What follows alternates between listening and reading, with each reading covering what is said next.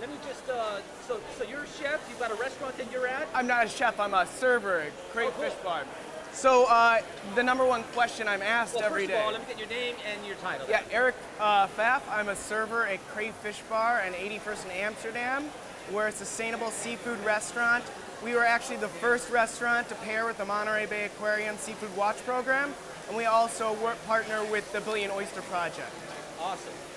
Okay, so what goes on in your restaurant? I mean, you guys So we're 100% sustainable. All of our items come from the Monterey Bay's good or best list.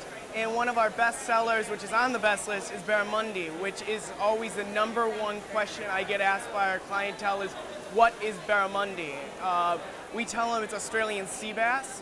Me being a server, I have a little bit extra. There's an old folklore story that goes behind it. They called barramundi passion fish because of a young girl who was supposed to marry a tribal elder, but she didn't want to, so they ran away together.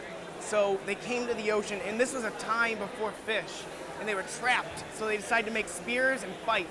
But as they fight, every spear was shattered and shattered till they decided that the only way to be together was to go to the sea. So they clasped hands and they jumped over the cliff, and that's when they became the first two barramundi. And they say they still swim among the mangroves today.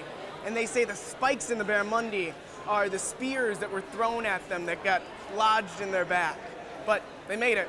Passion. So it's also known as an aphrodisiac. But we do oysters too, so we got that going. So with a restaurant that does sustainability, I mean, obviously there's a big trend going on and people are like into it right now. We've been doing this longer than anyone else in New York. We were the first ones to get with the Monterey Bay Aquarium because we're a registered B Corporation. So we're a benefit corp, always trying to get into the next bit of sustainability and market that so that people know that by eating seafood and by using aquaculture, we can better feed the population in a much more sustainable, lower carbon impact way. It's also really healthy with high omega, low calorie, and it's delicious. We do a white miso glaze with Southsing Chinese cooking wine and honey, and then we drizzle chipotle chili oil and then do popped red quinoa on top over plancha grilled asparagus.